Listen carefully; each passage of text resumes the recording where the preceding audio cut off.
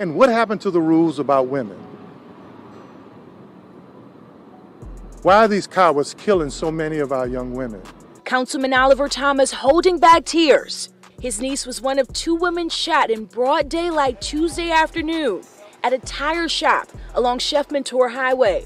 And they opened up on the car with semi-automatic weapons. The young woman who was in the car with her was killed. She was shot in the head and the face.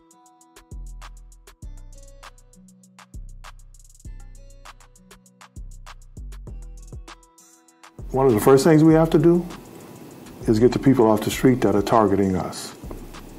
Period. Period.